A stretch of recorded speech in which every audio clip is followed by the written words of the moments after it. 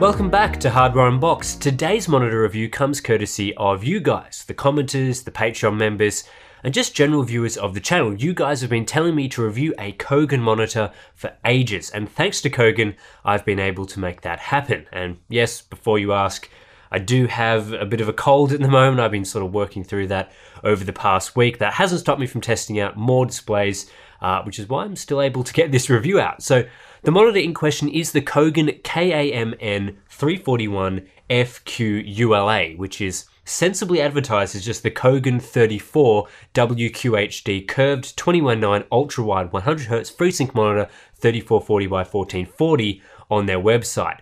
I'm probably not going to say that absolute mouthful of a product name in the future, but from the website name you've probably been able to figure out all the key specifications. For our international viewers, you might be wondering, what is Kogan? I've never heard of this brand before, and well, that's because it's an Australian exclusive brand. But before you click away, you might have spotted something very familiar about this 34-inch monitor design. It looks quite similar to some of the Viotek monitors I've been testing out on the channel over the past year. In fact, I suspect both Viotek and Kogan are using the same ODM for this product. An ODM, or Original Design Manufacturer, is a company that develops products it then sells to other companies that put their brand on it.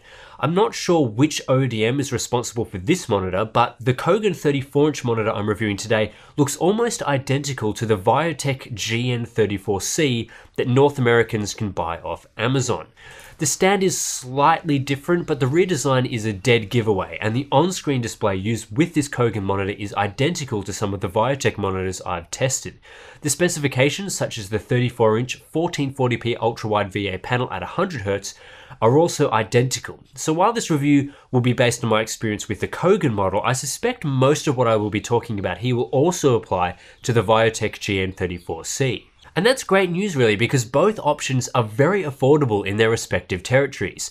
The GN34C is available for just $450 US, which is an absolute steal for these specifications in 2019, undercutting many competitors by several $100s. Similarly, the Kogan 34-inch ultra-wide is a steal for Australians, costing just $540, which again is several $100s less than the next cheapest equivalent option. So what does $540 get you? Well, I've got to say I wasn't super impressed with the build quality of this monitor. I've actually quite liked the design of past Viotek displays, but this one just feels a bit cheaper and less well constructed.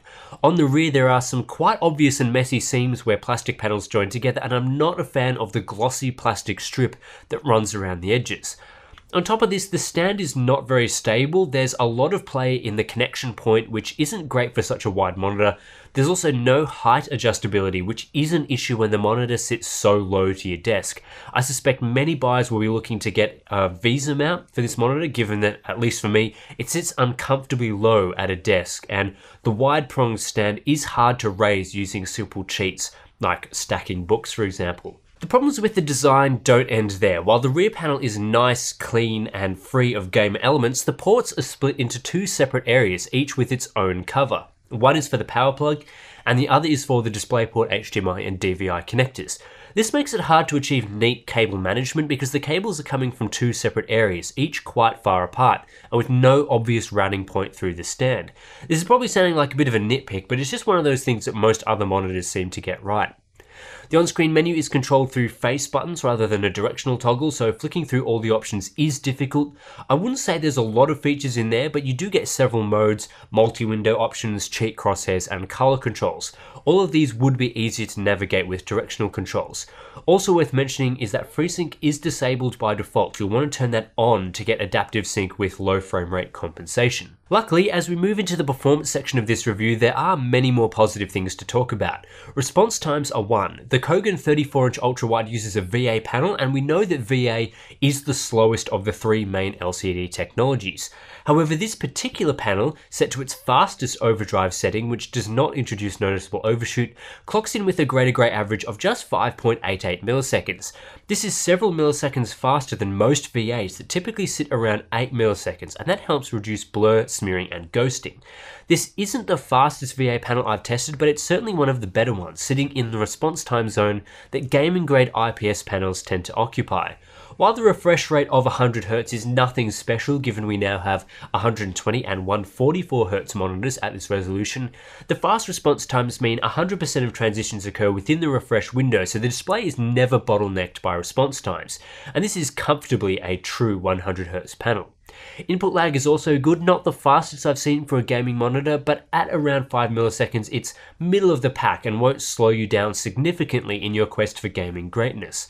For NVIDIA GPU owners, you'll be happy to hear that Adaptive Sync works without any issues, provided you enable the checkbox in the NVIDIA control panel. Brightness and contrast ratio are both good at around 310 nits peak. The Kogan 34-inch ultrawide should be suitable for most users, while the contrast ratio of slightly over 3000 to 1 is bang on for a VA. I've actually seen some ultrawide VAs and other monitors using Samsung VA panels slip down to around 2000 to 1, but no such problems with this display out of the box. Color performance was better than expected out of the box. With gaming grade monitors, I don't expect factory calibration, but I always like it when a display puts up respectable figures.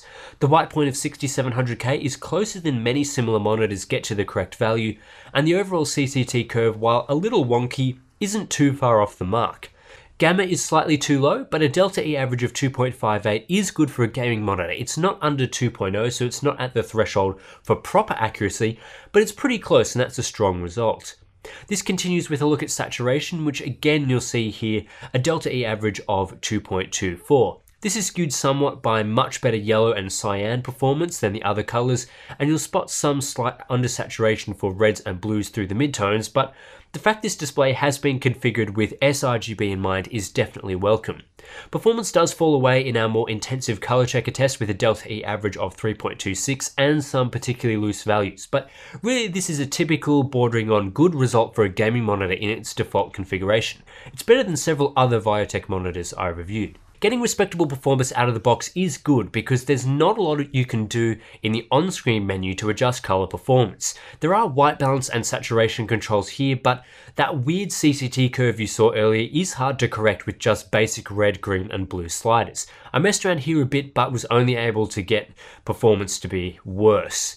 That said, you can always run a full calibration, and that's exactly what I did using DisplayCal. Patreon members can download the software profile I created, although as always this profile won't deliver true accuracy for other monitors due to panel variants.